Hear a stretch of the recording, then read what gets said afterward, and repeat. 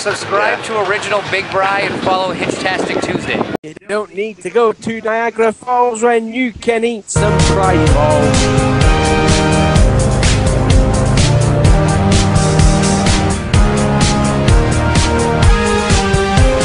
Hello diecast collectors and diecast reviewers on YouTube. Welcome back to another new episode of the NASCAR Diecast News Show, hosted by me, Original Big Bri, as always. Y'all, so, yeah, we are about to commence another new episode of the NASCAR Diecast News, where, of course, I'll be giving you guys my little weekly reviews of all the NASCAR Diecast news that has happened up until this point for a good week or so now.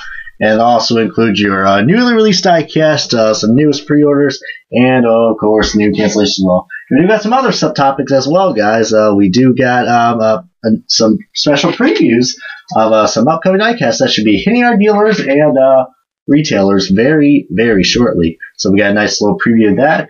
And like I said, we got a good amount of pre-orders and brand new 2015 diecasts to come in stock that are now here. And I'll be giving my little review on them. But, yep, this new episode is about to commence in any moment now. But before we do that, guys, let's take a look at your best-selling diecasts that were from last week's episode.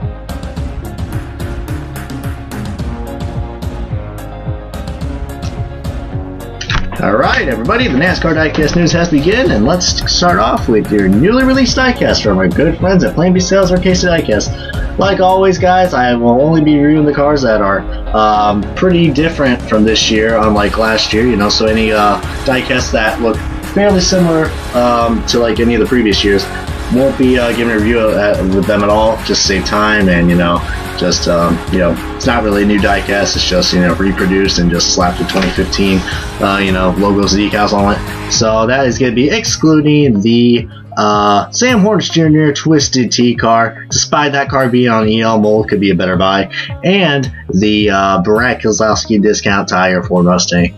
Do I have to say anything? A Cup guy and an Xfinity car. Yep.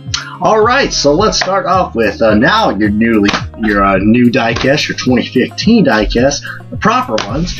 And let's start off with the number one main financial Ford Mustang, Elliott Sadler. Elliott Sadler is kind of heading the same path as Carl Edwards is. Whole new team, and a new number and a whole new team. So I mean, how about that? He is in the number one main financial car. However, he has not got to P1 yet.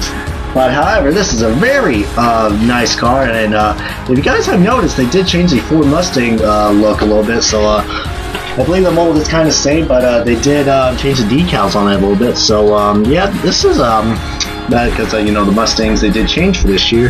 That's what they do. They do look pretty nice, I have to admit.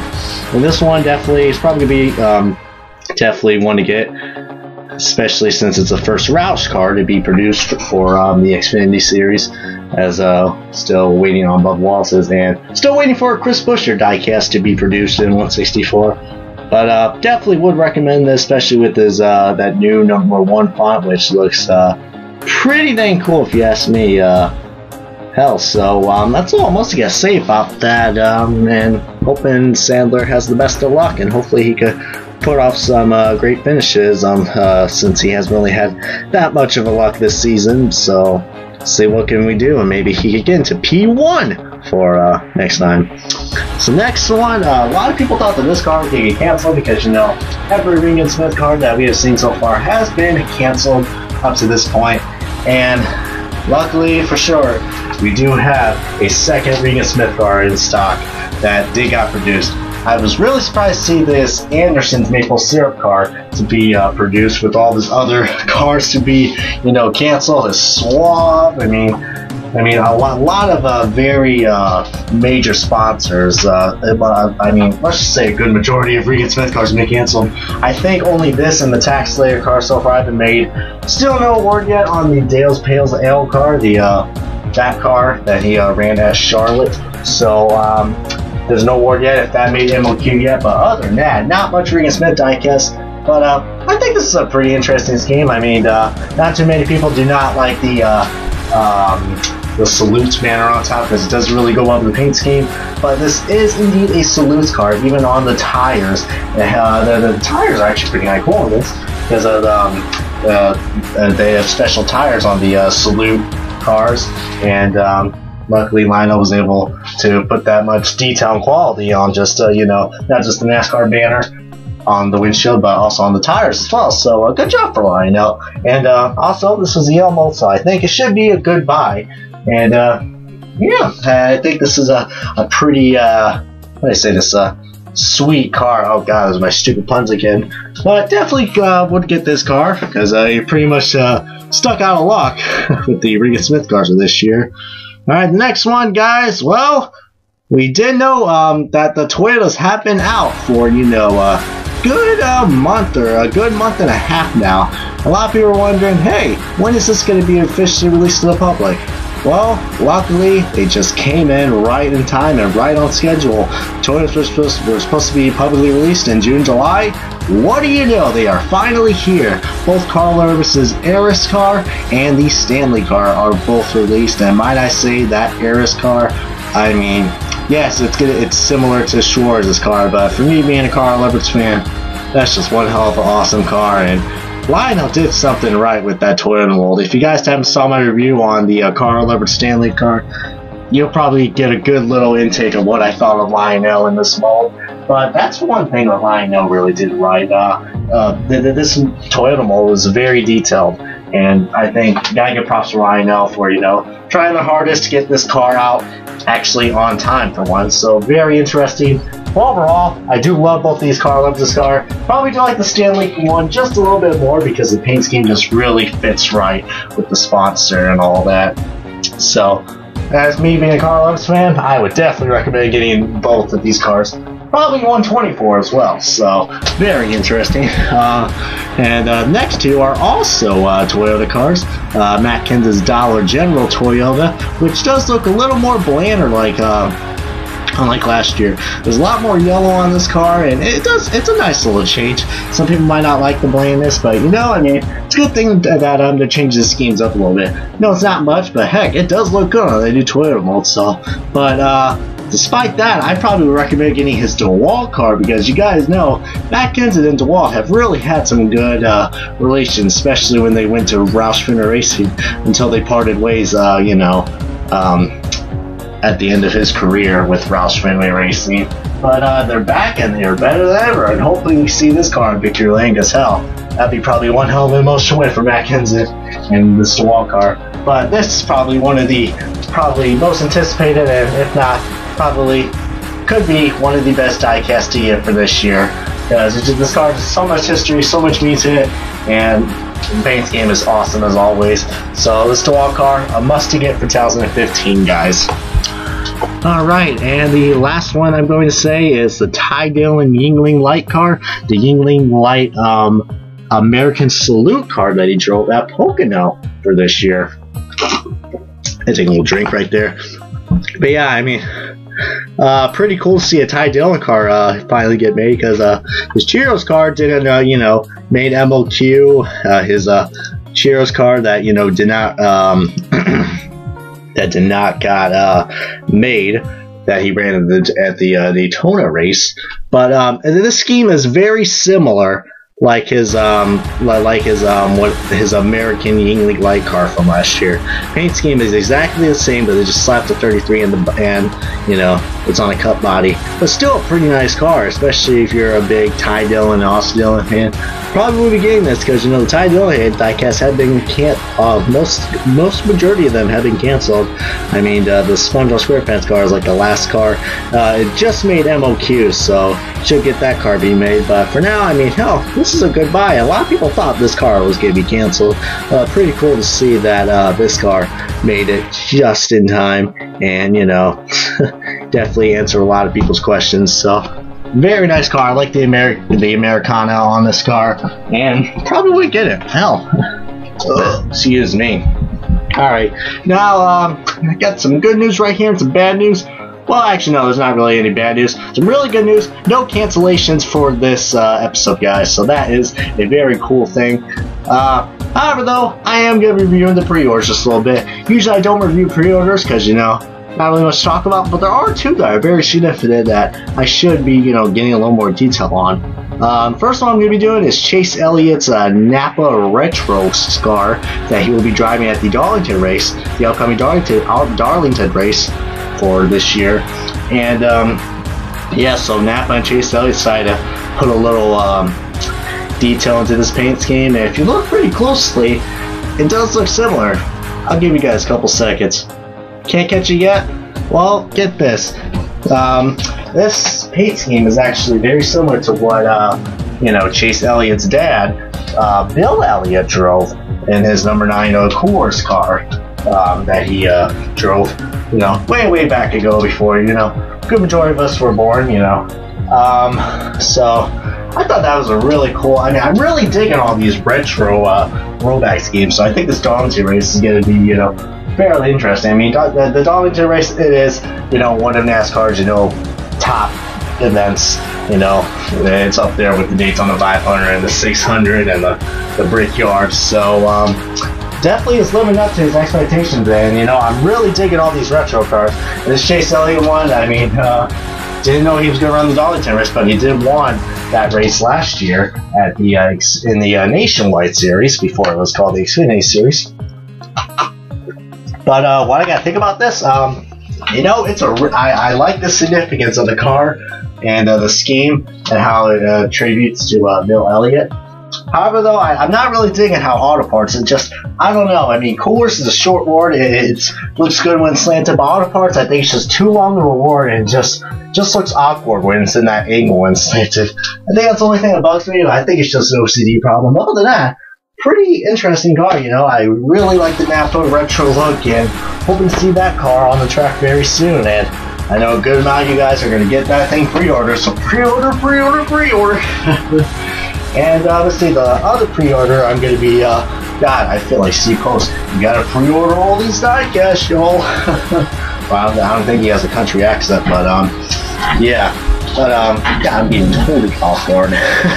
This happens to have a little too much fun on the diecast news.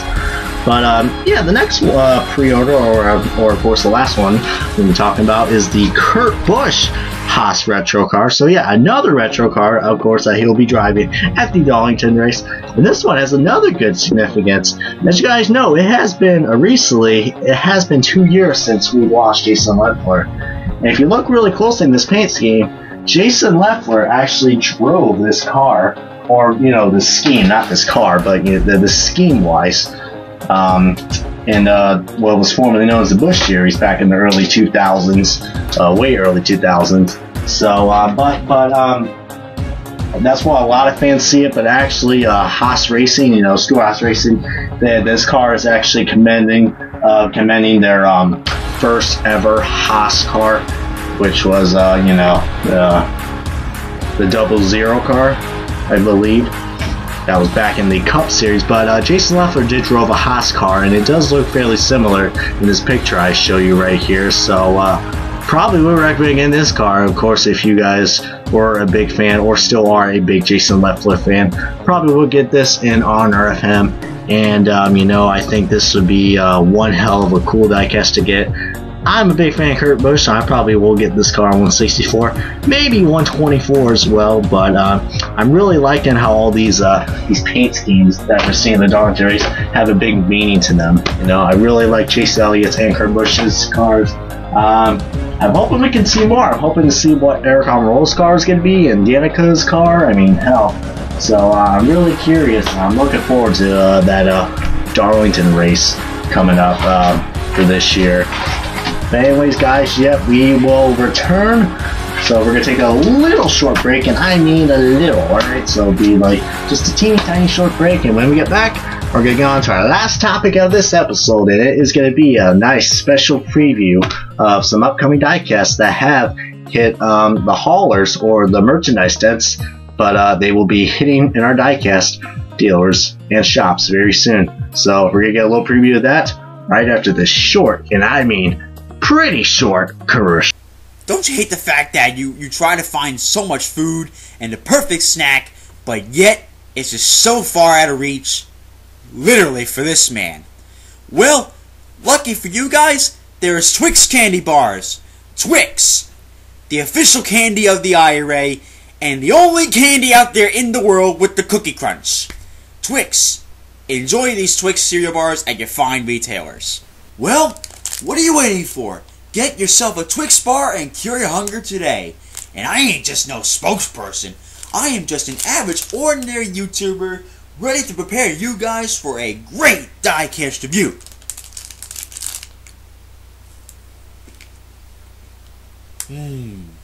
Sweet cookie crumbs. Oh shit. George? Don't worry. It's only Fifth Avenue bar.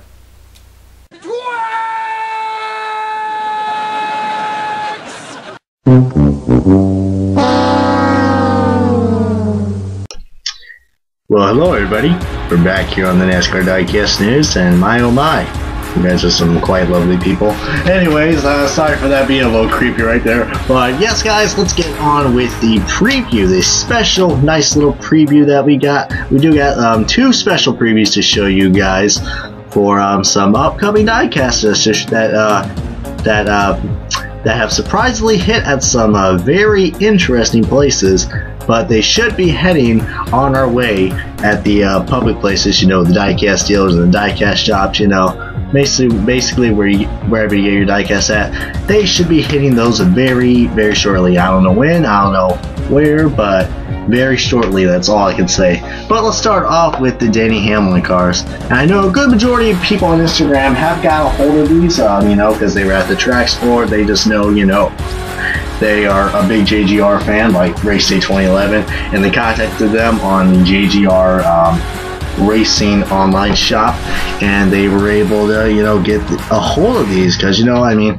looks like the Joe Gibbs Racing Shop has really got acquired of these new Toyota molds very quickly. I mean, they had early access with the Carl Edwards cars and Matt Kenseth cars, and now all Denny Hamlin's cars. If I had to say my favorite car for this Denny Hamlin, I mean, don't get me wrong, I'm so glad they changed the Denny Hamlin cars of this year, because if we had to go another year with just that same FedEx scheme that he's been riding since 2011, I would have lost my mind. I'd be like, okay, this is why I don't like FedEx. Unoriginal. But, yeah, totally getting off guard. My favorite FedEx car for this year, I probably...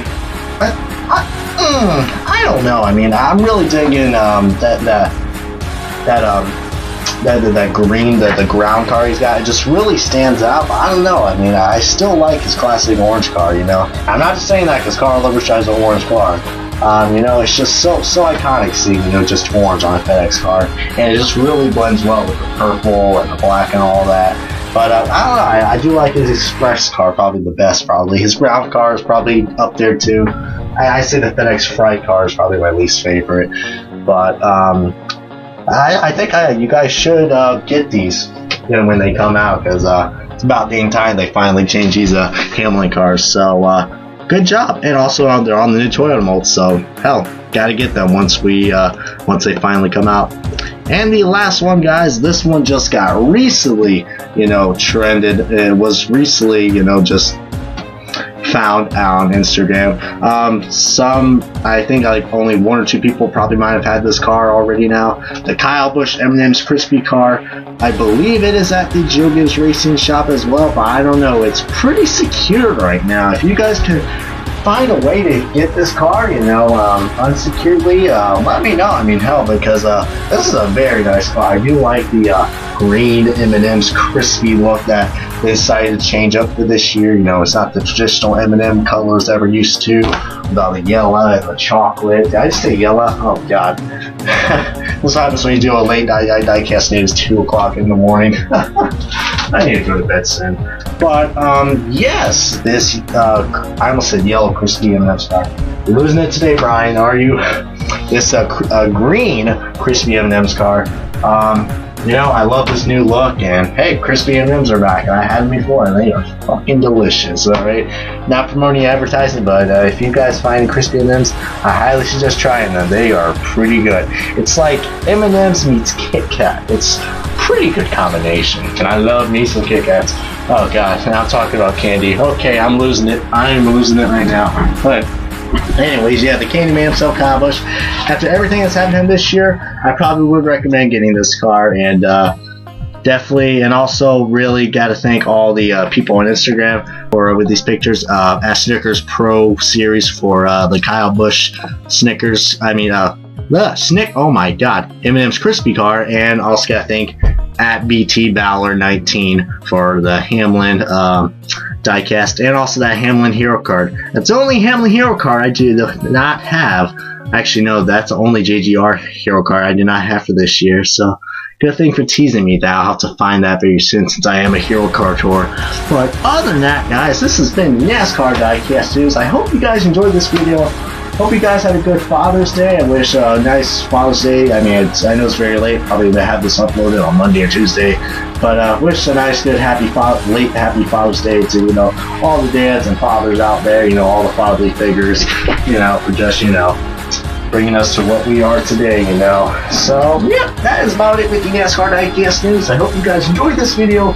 As always, guys, please give this video series a good comment, like, and if you guys haven't already, subscribe for more on the NASCAR Diecast News or anything NASCAR Diecast out there. I mean, hell, what are you going to miss?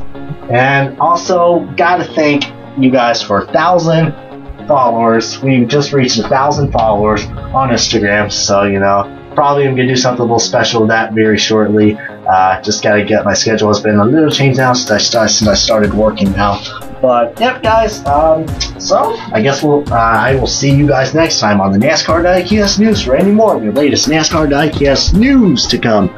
So, for now, so long next time.